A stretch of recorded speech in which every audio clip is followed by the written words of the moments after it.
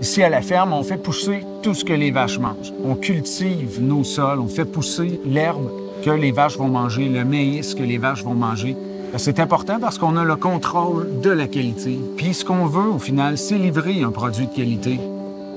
Everything that's fed is natural, grown from a field. Nothing injectable to make cows milk more. Because I'm a Canadian dairy farmer, I actually don't know a lot about the artificial growth hormones given to cows. It's not available for sale or purchase in Canada. No vet can prescribe it, and it is actually illegal that we cannot put it into our milk. C'est ce lait-là qu'on donne à nos propres enfants. C'est ce lait-là que nous, on boit à la maison. C'est certain que moi, demain matin, si je ne veux pas avoir d'hormones artificielles de croissance dans mon lait, c'est un point fort de la production laitière au Canada.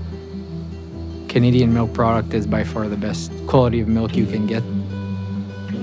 It definitely leads. We have a better quality product because we're doing it all naturally.